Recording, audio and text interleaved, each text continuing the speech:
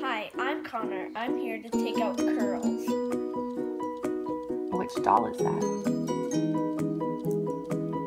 Lily and Gish. What did you use in her hair? I use straws. Straws. And what else is in there I see? Flexi rods. Oh. Or perm rods. Perm rods. And what else? Little ponytail holders? Cool. What kind of curls are they going to be? I don't know yet. Sean, pause it for a minute. Maybe when you get that out, turn her towards the camera and show how the curl looks. The curl looks like dreads. Doesn't look like dreads yet. Are you going to make them into dreads? Or 19 what? 20. 1920s hair? Which one are you going to do?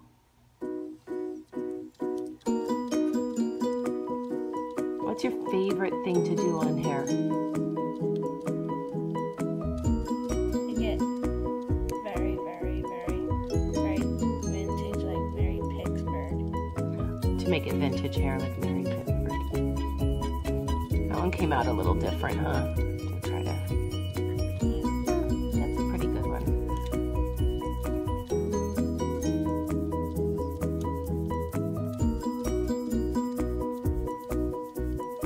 Okay, how about we'll take a video when you're all done. We're gonna edit it. How's that sound?